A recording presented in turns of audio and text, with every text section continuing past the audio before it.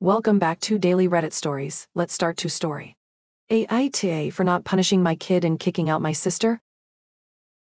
I 30F, have a little girl, 6F. I grew up in a strict household where every little mistake was met with punishment. Drop ice cream? No more for a month. Accidentally break something? You're grounded. When I had my daughter, I promised myself I wouldn't raise her like that unless it was a really serious issue.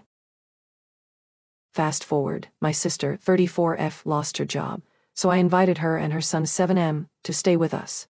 Things were going fine for the most part, but I started noticing that her son would act like the world was ending anytime he made a mistake.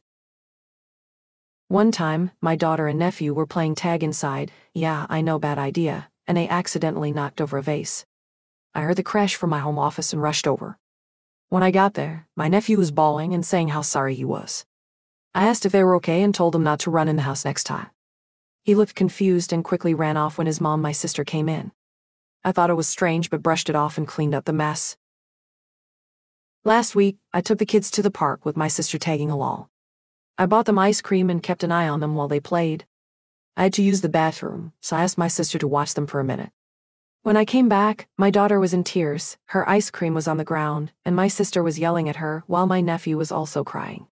I asked what happened, and my sister said my daughter dropped her ice cream because she was running around even though my sister told her not to. My daughter then said that my nephew had been chasing her with a worm on a stick, so she was running away from him.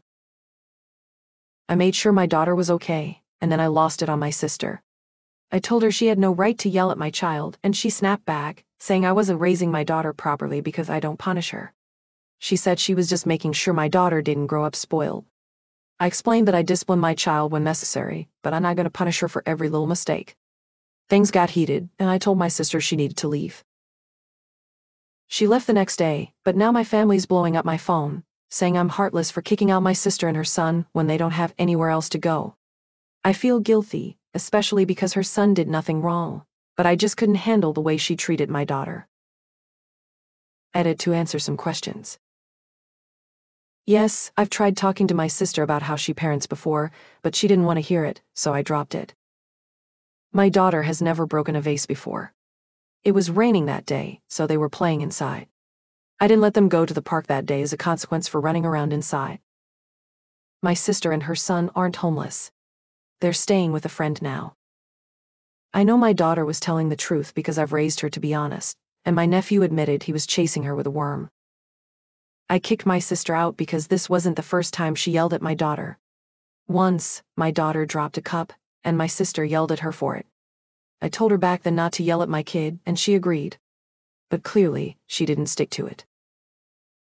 I'm planning to meet with my sister later today to have a serious talk at a coffee shop. I explained to her that yelling at children for every little mistake is damaging, and that she needed to chill with the yelling. She started to argue, but I cut her off and told her that to help her out, I wanted her son to stay with me for a few days every week so he could be in a calmer environment. I also made it clear that if she didn't agree, I'd be forced to call CPs and take action because I didn't think her behavior was healthy for her son. She wasn't happy, but eventually she agreed to let him stay with me for 2 days a week. He's been staying with me now, and things have been going well. As part of the deal, I also signed her up for an anger management class, and she agreed to go to avoid further issues. Community feedback. Commenter 1. Ente for protecting your daughter and trying to raise her in a better manner than you were raised. Kudos to you for taking an appropriate path. You might be a bit of an A.H. for not taking the same route with your sister. Did you tell her anything along the lines of what you wrote here? I.e. that her overreacting is the same as what you both experienced growing up and you're trying to be a better parent. She is likely doing the same as she was treated and not even realizing it. It would be nice to give her a chance to grow and make it up to you and your daughter. OP. I accept your judgment. No, I haven't told her anything, as when I first tried to she asked me to, but out of her parenting style. I'm trying not to overstep any boundary. Commenter 2. No, Ende, but if this is the only hassle between the two of you, maybe you were a little harsh and quick to throw her out? I mean, didn't you do to her what your mom did to you? She made a mistake, and instead of calmly discussing it, you got angry and punished her. Let me ask you this. Did you guys grow up in the same house? Did she experience the same treatment/trauma that you did? Did you guys ever talk about it, either growing up or after you were adults? Clearly, she is continuing the dysfunction you guys experienced as children. Does she recognize that? She must not if she's repeating the behavior. She's definitely wrong and rude and mean, but if you have enjoyed any kind of relationship in the past, then maybe you don't want to throw that away. Or if you do, just tell the rest of your family to mind their own business. Your house, your rules. Your parents should appreciate that if nothing else. Opie reply. We did grow up in the same house. She is my full sister. We were close but not very close, and have been distanced a bit over the years. Commenter 2. Well, clearly you two are different people. That's the thing with the dysfunctional family. Some people repeat it, and some people work hard to do just the opposite.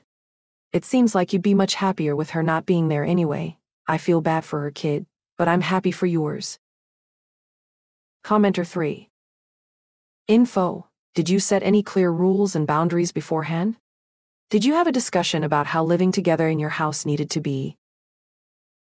OP. I've never seen her parent before, so I thought I wouldn't need to. If I'd known she'd yell at my child, I would have definitely talked to her about boundaries. Participant 1. And A. You're doing right by your girl, and you're breaking the cycle of abuse, which I can personally attest is extremely difficult to do. Your sister, on the other hand, is continuing the cycle, and her poor wee guy sounds terrified of her.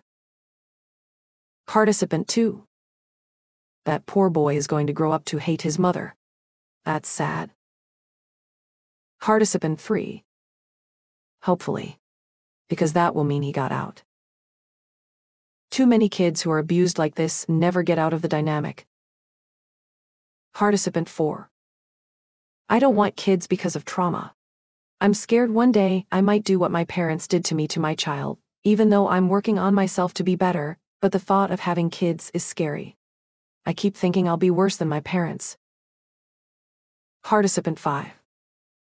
One of the multitude of reasons I didn't want kids is how my mom was when I was a kid and teenager, and she was nothing compared to what I read about on here. She's since changed and is a fantastic grandma to my one nephew, but being scared of repeating it was definitely in my mind. I knew how to interact with them just fine because I had been a babysitter and even a nanny when I was a teen and loved it, but the phrase my husband and I say is that we like kids with return policies. I can do a few kids, like my nibblings, for a longer time, or a lot of kids, my students, for a school day, but both things have a set in time.